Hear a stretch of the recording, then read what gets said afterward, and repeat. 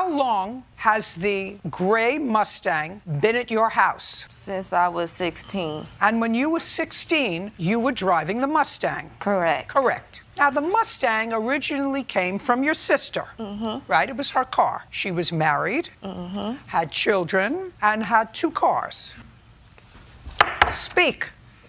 Not is not an answer. Yes is an answer. Yes. And there came a time when you turned 16 and you got your driver's license. Not correct. When did you get your driver's license? I don't have one. So you started to drive the Mustang without a driver's license? I was learning to drive. I wasn't like Listen driving. to me. Listen.